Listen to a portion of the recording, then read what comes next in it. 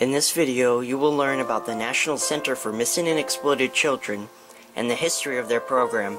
Center for Missing and Exploited Children is the leading non-profit organization in the U.S. working with law enforcement, families, and the professionals who serve them on issues related to missing and sexually exploited children. In the past 29 years, NCMEC has handled more than 3.7 million calls and assisted authorities in the recovery of more than 183,000 missing children nationwide. For missing children, the NCMEC is prepared 24 hours a day to assist families. If you ever have a problem like this, you need to contact them immediately, and to help this charity we can donate today slowly help stop this problem. As well as helping to stop the problem, the NCMEC also provides support services to victims and families coping with the traumatic experiences of abduction and sexual exploitations. So services are administered by master-level trained mental health and child welfare professionals. What the NCMEC has been trying to do is create a unique public and private partnership to build a coordinated national response to the problem of missing and sexually exploited children. They also want to establish a missing children hotline, which they have already succeeded in doing, and serve as the national clearinghouse for information related to these issues. To help support this foundation, its nonprofit work, the NCMEC receives federal funding for certain core services and also utilizes broad-based private sector support from corporations, foundations, and individuals, so us. In 30 years, the national toll-free hotline 1-800-THE-LOST, 1-800-843-5678, has handled more than 3.8 million calls. With the help from corporate partners, they have circulated billions of photos of missing children, and their employees have assisted law enforcement in the recovery of more than 193,000 victims of missing children. The NCMEC has received congressional authorization to establish a cyber tip line, which provides a centralized mechanism for the public. This program has reviewed more than 104 million child pornography images.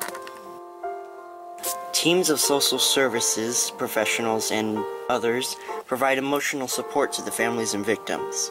Outreach teams work in communities to help make child safety a daily concern. Approximately 800,000 children younger than 18 are reported missing. Abductions do not occur randomly by strangers. It also occurs inside of families. In fact, more than 200,000 children were abducted by family members. More than 58,000 children were abducted by non-family members. Stereotypical kidnapping is when the children does not know an acquaintance and follows them. An estimated 115 children were the victim of this kind of kidnapping. This organization also receives help from the Amber Alert program. This program was created in 1996 and is operated by the U.S. Department of Justice. And as of April 2, 2014, 688 children have been successfully recovered as a result of this program. On www.missingkids.com/history, you can find history about the National Center for Missing and Exploited Children. According to their history, 30 years ago, police could enter information about stolen cars, stolen guns, even stolen horses into the FBI's crime database, but not stolen children. Several tragic cases began to awaken the nation to the problem that there was no coordinated national system for addressing missing children cases. However, in 1979, 6-year-old Ethan Patz vanished from a New York street on his way to school. Over the next several years, 29 children and young adults were found murdered in Atlanta. Then in 1981, 6-year-old Adam Walsh was abducted from a Florida shopping mall and later found brutally murdered. When Adam first disappeared, his parents, John and Reve Walsh, turned to law enforcement to help find their son. To their disbelief, there was no coordinated effort among law enforcement to search for Adam, on a state or a national level and no organization to help them in their desperation. In 1981, and in response to their tragedy, the Walshes established the Adam Walsh Outreach Center for Missing Children in Florida to serve as a national resource for other families missing children.